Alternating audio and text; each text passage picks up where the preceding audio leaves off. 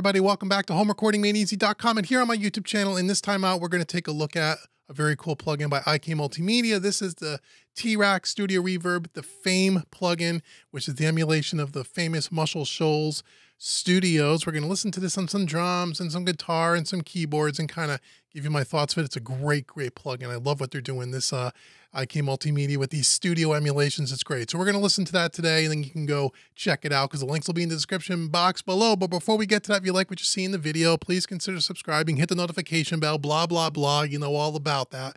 But if this is your first time here, I want you to go out to homerecordingmadeeasy.com because I want to give you a free mixing course. It's right on the home page, big orange button. You can't miss it.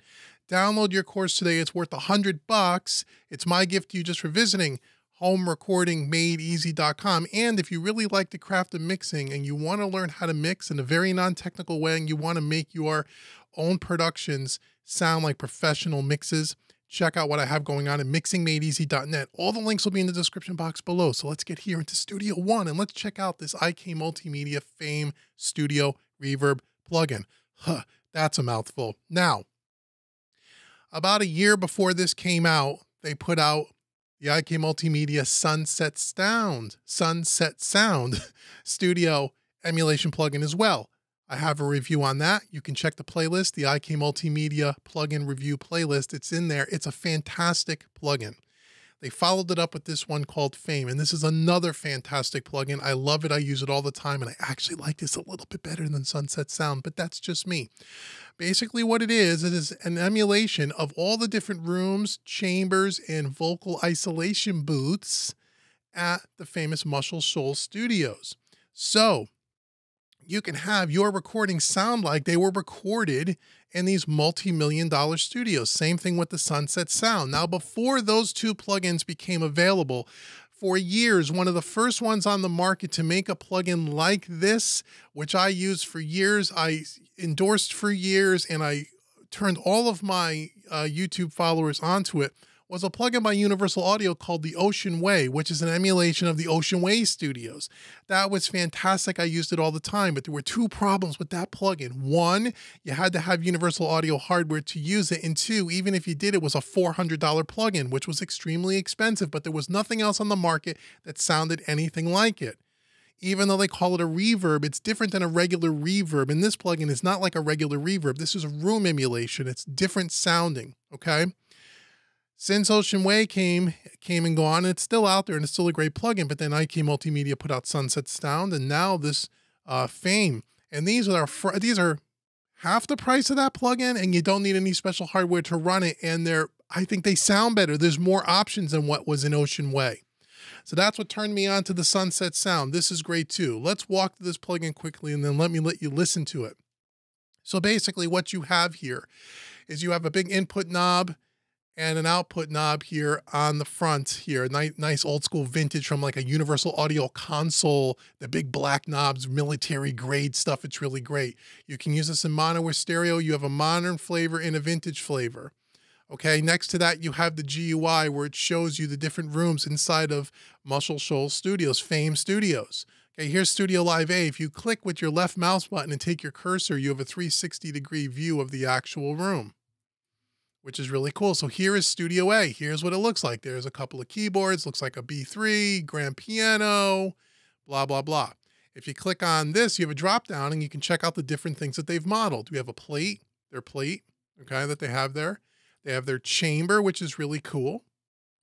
They have their Studio A ISO booths, which is here.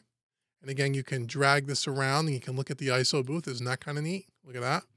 And then they have Studio A Live, the live room that we just looked at. They have Studio B, those isolation booths. And again, you can drag that around.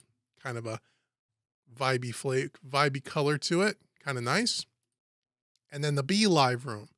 So you have two live rooms in this studio, in the Fame Studios, A and B. Okay, and they're both going to sound a little bit different. Some are going to sound more lively or another. And again, if you go on YouTube, you can actually see the tour of these studios, and it looks just like this. So they've modeled every one of these individual spaces, which is really cool. In the center, we have our what they call a source position based on the studio or the ISO booth that you have chosen. So for example, if we go back to Studio Live A, you'll see we have bass, drums, keyboards, vocal singers, and piano. And you can move this to selector switch. And what this does is this emulates what that section of the room sounds like that instrument has been placed. So for example, drums. Wherever drums were placed in this room, it's going to sound a little bit different in the drum part of the room where they would typically find the sweet spot where drums sound great, as opposed to, let's say, the piano or the keyboards, which looks like it's over here near this grand piano. The drums might be on the opposite side of the room, so it's going to sound a little different. So it gives you a little bit of tonal options of how you want your instrument to sound. You don't have to stick to, well, if it's drums, it has to be on the drum preset. No, it doesn't. It can be on anything. You can experiment.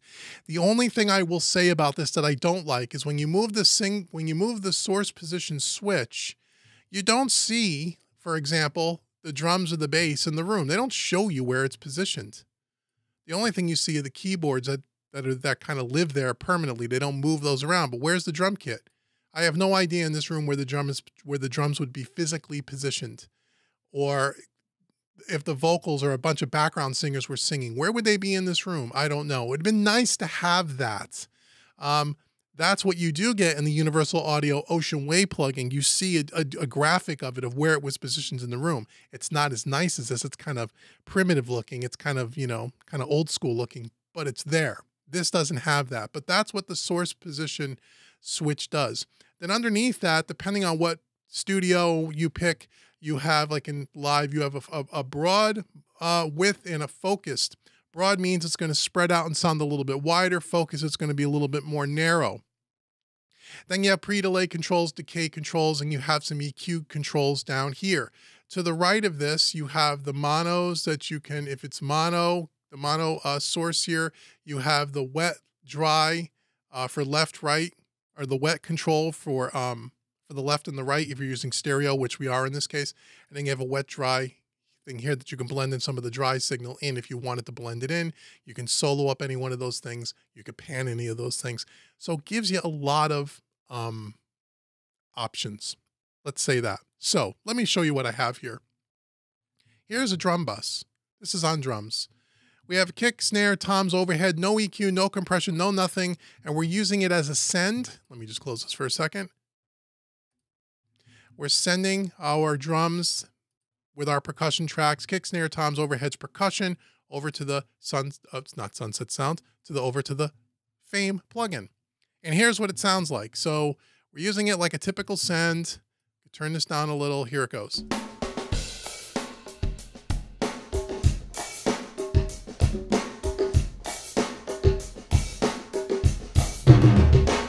So there's Studio Live A on the vocal, in the source position is on the vocal singer section. I'm going to keep it on Studio Live A. We're going to change the source position just so you can see what it does to the sound of this room. And I'm exaggerating it. It's a little too much. I'll dial it back, but I really want you to hear it.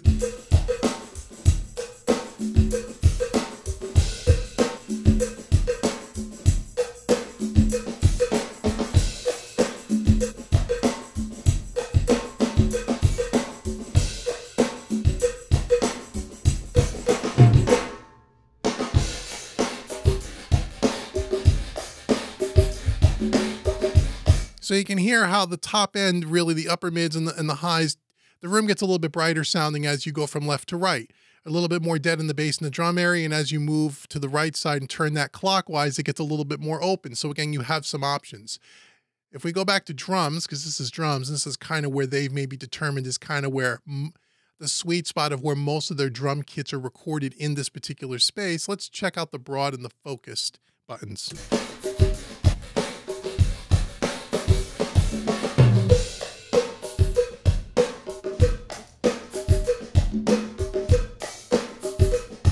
So you can hear how it spreads out. Let's check out if we wanted to bring in some of the dry signal here.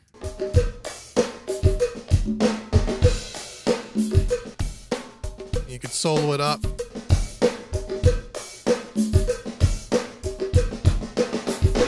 So that might be handy if you're using this as an insert as opposed to a send, but on a send we can just use the fader and kind of turn it down.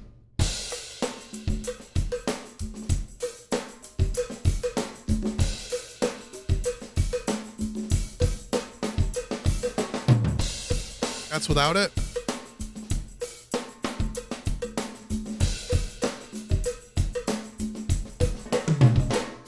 Pretty cool. Let's go to Studio Live B. I'll flip back and forth between Studio B and Studio A just so you could hear the difference of what it sounds like. And again, the source position is still on drums in both sections, but just to give you a feel for the different rooms. Again, here's Studio Live A, and again, I'll turn it up and exaggerate it so you can really hear it.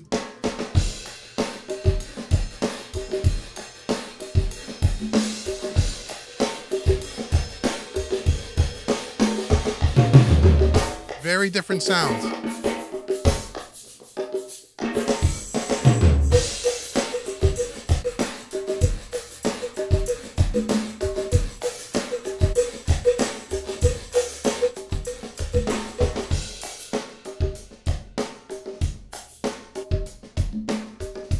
Okay, so very different sounding rooms, which is great. So there's a lot of flexibility, a lot of control here to make it sound just the way you want. Now, typically I would use this in a much more subtle way so it's not so obvious, so it sounds like it was recorded in a room.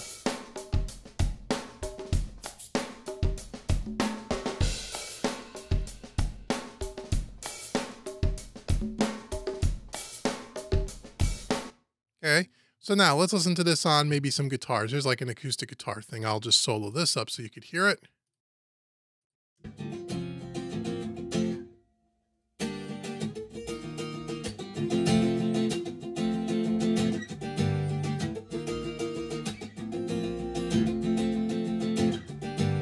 So here's in one of the booths. So here's a Studio B booth, and I'll kind of cycle it around.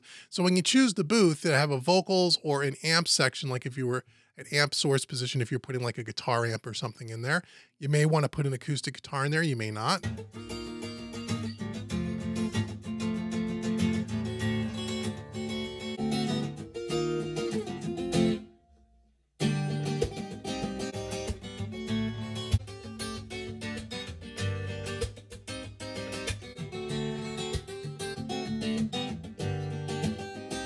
Let's go to the Studio A booth just to see what that sounds like.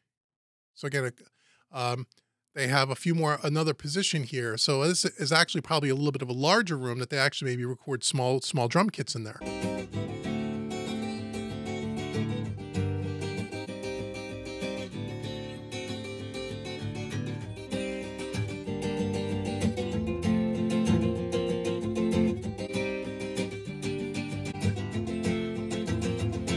So there you go. So you have a lot of different flavors. Now we could put that out in the live room as well.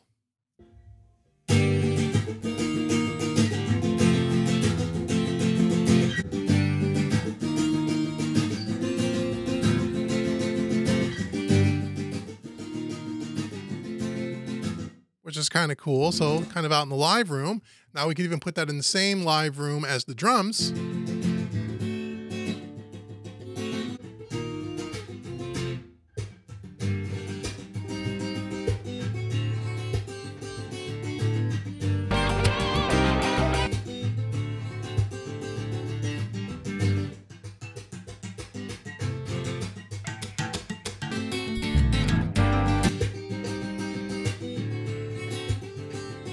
Okay, so you get the idea. So now that we have guitar, let's do it on a piano as well, just so we could hear what this all sounds. Let me get rid of all these mutes here. What am I doing here? Let's go to piano.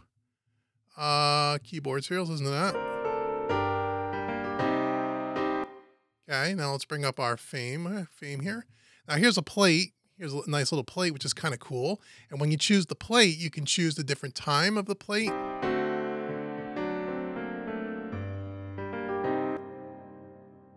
If you wanted a super long plate, maybe something like a second or so, second and a half.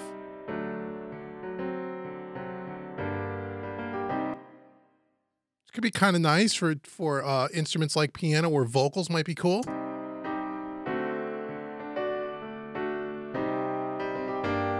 We can also choose the live room and put it on the keyboard position.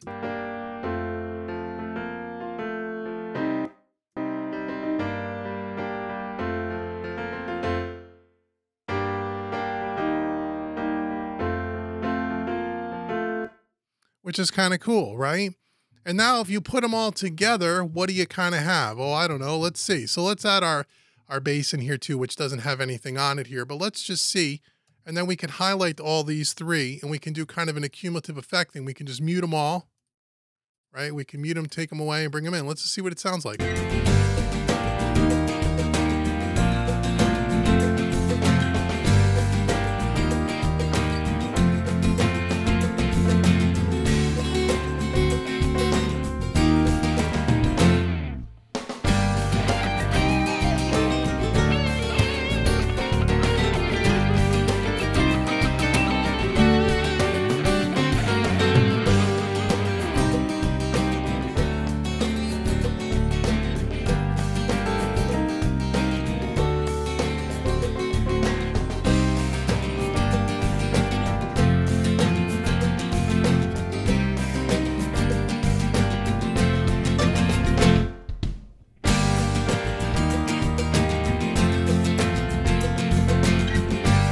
So it just sounds really, really great. I use this plugin all the time. You can, anything that was recorded, let's say in a home studio, in a bedroom, in a basement, with like drums or whatnot, a really tight, dry room, and you want to give it more of that professional live sound, this is fantastic.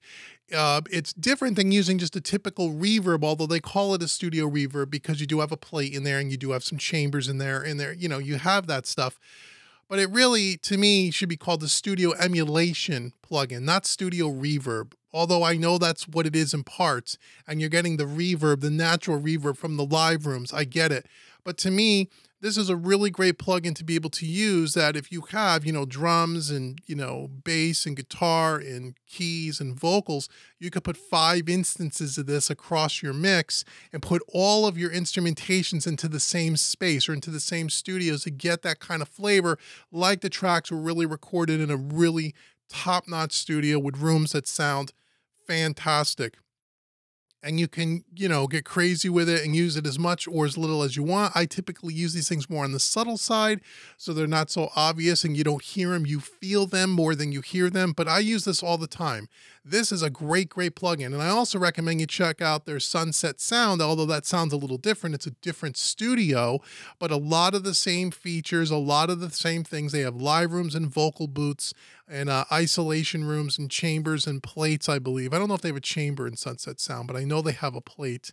And I think they even have a spring tank, a spring reverb tank, which is really, really cool. And I think there's 3 live rooms in the Sunset Sound, where in this one there's only 2 because the studio only has 2. Sunset Sound does have 3 studios in it. And so that's why it is like that. And in the future, my guess would be they're probably going to model some of these other studios. And this is great. So you get that professional studio sound with home recorded tracks, which is fantastic. So I recommend that you check this out. This is not a sponsored video. I bought this with my own money. I do have a relationship with IK Multimedia on some of their plugins.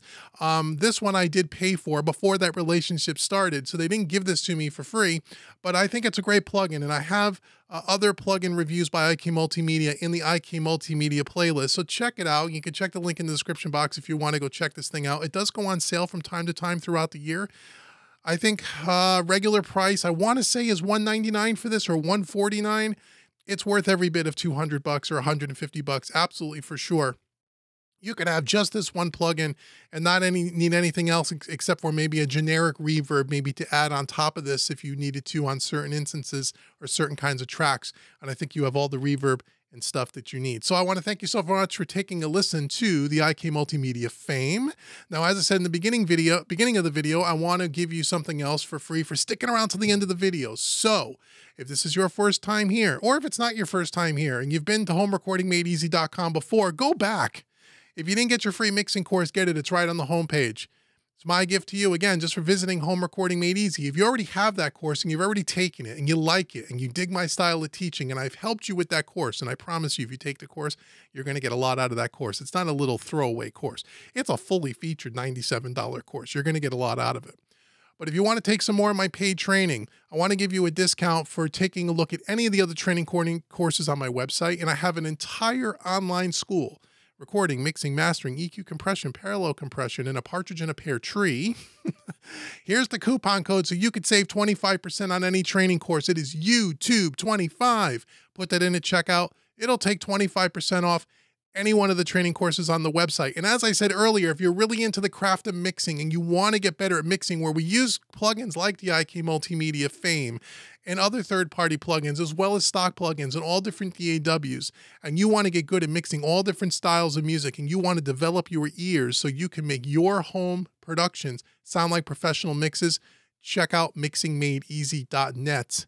The link is in the description box below. It is the best investment that you will ever make in learning how to be better at the craft of mixing. I guarantee it. Check out mixingmadeeasy.net today. And until the next video, I've been Dave with homerecordingmadeeasy.com and mixingmadeeasy.net. And I'll see you all in the next video. Take care, everybody.